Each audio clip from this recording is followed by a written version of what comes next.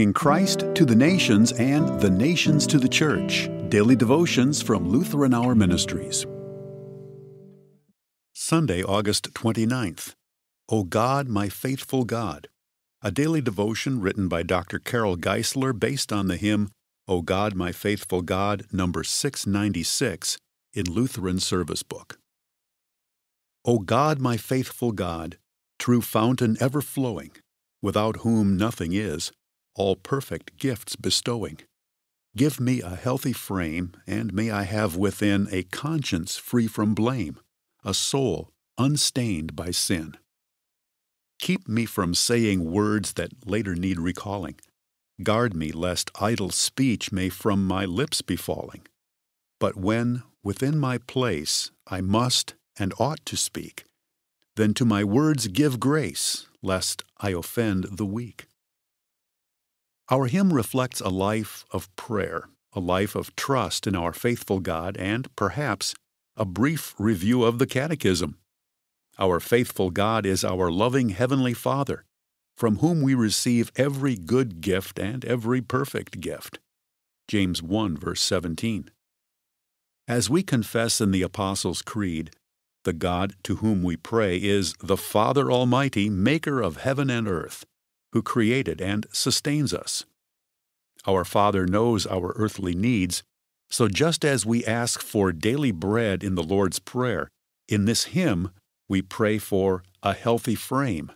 We ask our Father for a conscience free from blame and a soul unstained by sin, because our faithful God sent His Son to be our Savior. It is only through faith in Jesus, through His redeeming death and triumphant resurrection, that sin's deadly stain is removed. In the prayer that Jesus taught us, we ask, "Lead us not into temptation, but deliver us from evil." In the hymn, we pray that God would keep us from trespasses of the tongue, from sins of speech. As the Apostle James warns us, the tongue is a world of unrighteousness. We have all been involved at one time or another in that unrighteous world of careless and sometimes deliberately harmful speech.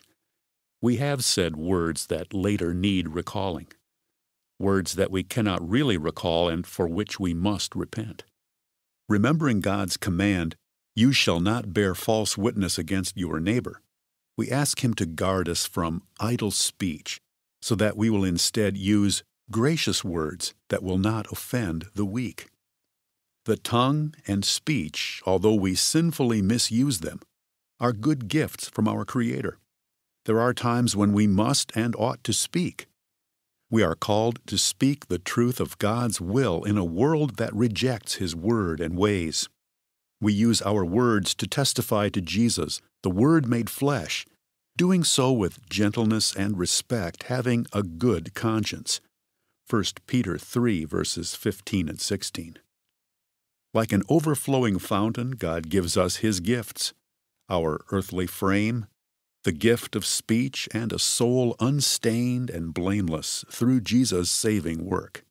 We pray that we might use our earthly frame, our hearts and hands, in acts of service, our gracious words to build up others, and our gentle words to witness to the love of our faithful God and Savior. We pray, Almighty Father, help me to use the gifts You have given me to serve others in Your name. Amen.